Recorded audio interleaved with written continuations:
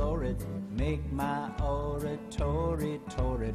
When I preach on the devil and the communists, let me pace across the stage like a silk-suited animal in a cage. Make me a televangelist. Hello, everybody. Welcome to the Atheist Experience. I'm Matt Dillon. We have this week a theist, I believe, from out of town. So it's Harley in Toronto. Harley, you with us? Yeah. Hi. Hey, welcome. Thanks for waiting. You're on the air. Thank you. Okay. How you doing? Good. Yeah, I'm just going to take my headset off because I'm watching it on the computer and it's a bit delayed. Yeah. That's fine. All right, so I just want to make a response to what the last caller was saying, and then I can get into my point. Okay. Yeah, okay. Keep it short, please.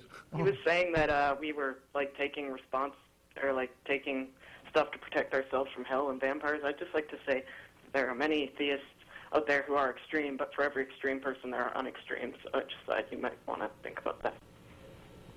Oh, okay. Well, yeah. I mean, we know that not every believer in whatever ideology they believe is a radical. We know we're aware of that. His larger point, All right. his larger point on some level was that those of you who aren't extreme are still providing cover and for the irrational beliefs of those who are extreme, and that your beliefs are no more supported than theirs are. But I'll let you get to your point. All right.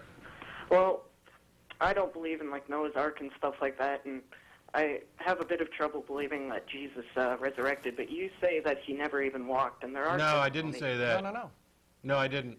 No. I've never said that. As a matter of fact, I've corrected the same stupid point about 53,000 times. Yeah. There are atheists who take that view, but Matt and I are not among them. What I've said is that there is insufficient evidence to support that he actually did exist. I'm not saying he didn't.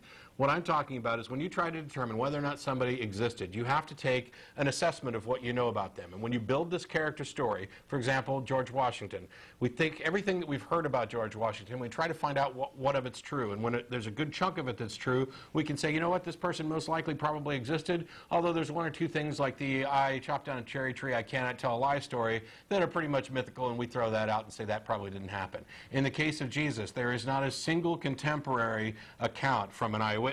There is not a single event from his life that we can accurately date or provide any evidence for. And all of the accounts are done a generation later or more. They are hearsay by non-eyewitnesses. And the accounts of his life, the events try to identify, are almost all of a supernatural nature. They have no verification. That's what I've said. I've said repeatedly, there may very well have been, as a matter of fact, I think it's likely that there may have been some itinerant Jewish rabbi or teacher named Yeshua around that period of time that is essentially the core of the story. But what the Bible records of his life and words and deeds, there's nothing, no evidence to say that that is reliable. Yeah. Do you understand the distinction there? Yeah. But Okay. I believe in an episode back you were saying that he was a legend. Yeah. I thought that meant Well, that let me give you an example of how these things can develop from a, if you're going back to antiquity, right? You ought to read some books dating back to that period, some of the histories of the Roman Empire, for example. A really entertaining book is called The 12 Caesars by a writer named Suetonius, who essentially wrote this collection of biographies of the first 12 Roman emperors from Augustus onward.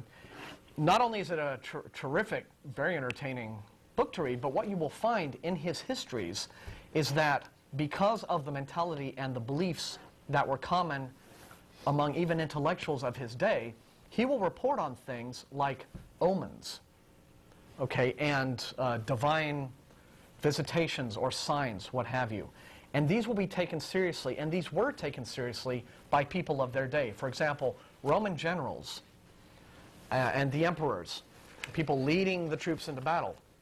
Stories would circulate among, the legionnaires and the centurions about how, a hawk came down from the sky and circled the general's head 3 times and, took a poop on his helmet, and this signifies whatever. Or they would read the entrails of a goat.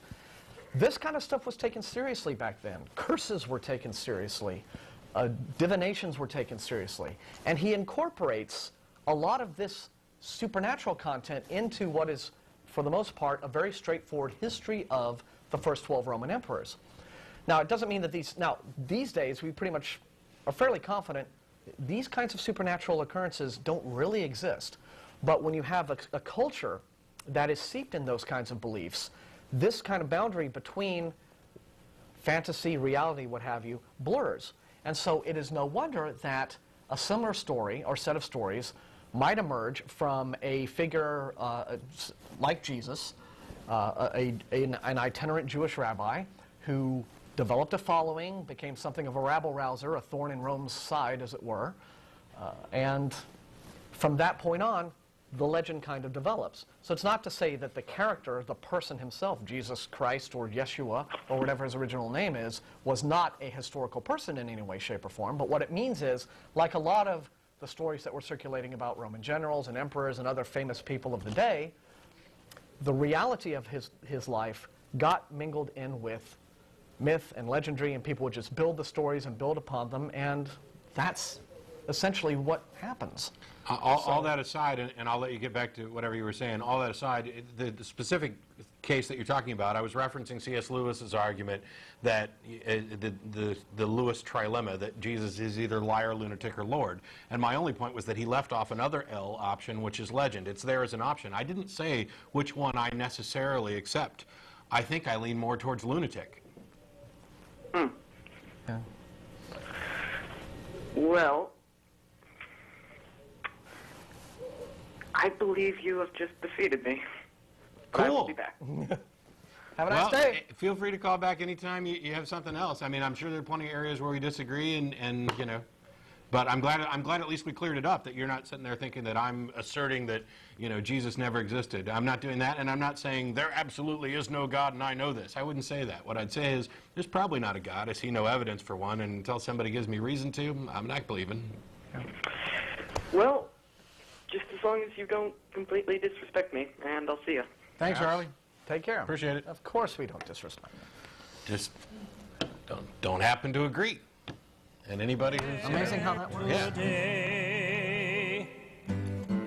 Make me flashy, make me florid, make my oratory torrid.